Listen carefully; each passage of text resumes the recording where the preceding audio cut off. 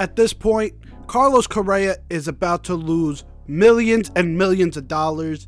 What's going on, guys? The King of 161st Street. I'm back with another video, and this saga just keeps going on, and there doesn't seem to be an end in sight, as now the Mets are saying they're running into the same issues that the Giants did during the physical.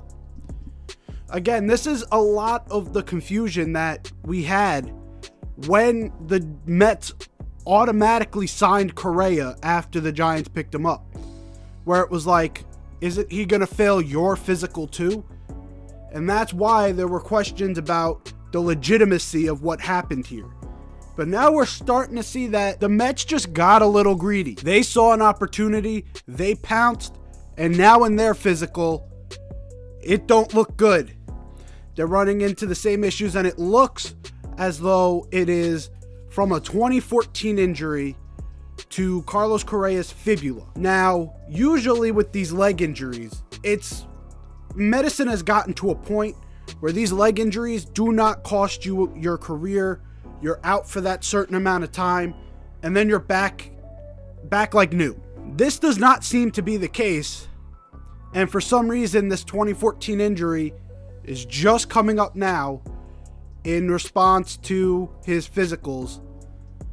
How does Carlos Correa go ahead with getting to a team at this point when these teams seem to not trust the work that his doctor did at that point?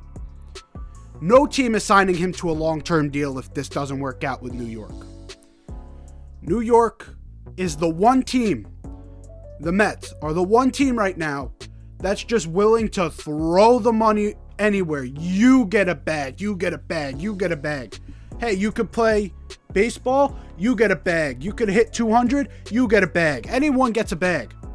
And now if they're saying, oh wait, not you, you don't get a bag, that's not good for Carlos Correa's future contracts, especially if he's back on the market. Because no other team is willing to throw around 13 years, or 12 years I think it was, for $315 million. Not after his second failed physical in 2 weeks. He is definitely going to have to sign a short-term deal, because if I have to put my 2 cents into this, I'm assuming this is all because of how long the deal is. And these doctors are telling them his leg is not going to hold up. These teams, it's still a business to them. And yeah, he'll probably get through 5 years of the deal, but with the Mets deal, there's still 7 more years. In the Giants deal, there were still 8 more years. That means you're just losing money. And these guys do not want to lose money based off of an injury from 2014.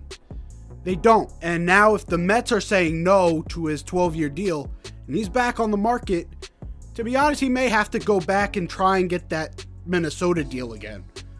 Try and get another 3-year deal with a ton of opt-outs. Try to prove to teams that his leg is fine, and then get back on the open market.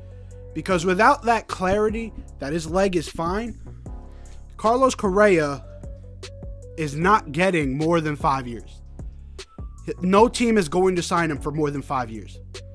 That's the length of your physical prime, because he's 28 right now. Your physical prime ends around 32, 33. That's the length he's going to get. No more 12-year deals. No more deals in the teens. None of that. He's not getting anywhere near that based off 2 teams looked at him. One team that has basically unlimited money, it seems like. And even that team is saying, well, we'd rather not with you. It's a big deal for him. This is going to cost Carlos Correa hundreds of millions of dollars probably. You know, it's sort of a shame to see one of the premier talents in baseball sort of be passed around like this based off of this leg injury. At first you looked at the Giants and you thought, all right, they got cold feet, you know. This is the first guy who ever said yes to them. They've been in on these deals, but this is the first time someone said yes.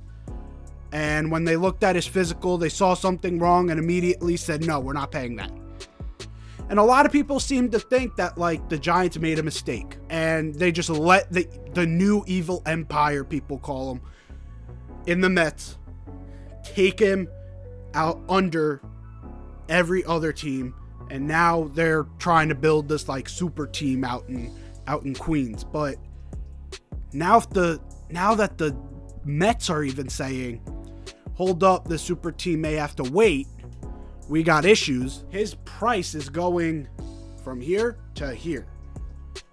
And it's going to be a wait and see process on exactly who would take him in now, because there are teams out there that need a shortstop like them. And with this revelation, he isn't getting a long-term deal anywhere else, like I said a lot of times before. Is he going to get a one-year deal now? Is he going to try and get those 3 years with the opt-outs? We don't know where this is going to take us. And that's why this saga is getting crazy right now. Because the Mets thought they had their guy. They thought they had their left side of the infield for years to come. They thought they had Frankie Lindor and Carlos Correa for north of 10 years, along with Jeff McNeil and Pete Alonso, and then an outfield that stars Brandon Nimmo, Starling Marte, with a rotation that has Max Scherzer and Justin Verlander. This is, like, Carlos Correa is a main piece in that, playing third base. Now, the Carlos Correa thing is not happening anymore. Their lineup is still going to include Eduardo Escobar now. Again, this is if the physical is too much for them to not continue with any deal. Because there is always the possibility the Mets go at him and say, your physical looks like shit, but we'll give you a short-term deal to see how you progress, and then we'll take it from there. There's always that possibility, but this is just an absolute shit show when it comes to Carlos Correa's future. And, you know, for someone that talented, it's just a shame that an injury that you would have thought would have been no big deal is now going to cost him for years to come, it seems like. So hopefully you enjoyed. If you did, leave a like down below, and I'll see you guys in the next video. Hopefully it won't be about Carlos Correa, but most likely it will be. These videos do like shit in terms of numbers, so have at it. Hopefully, if you watched, thank you for clicking on. You're the best, and I'll see you guys next time. Peace.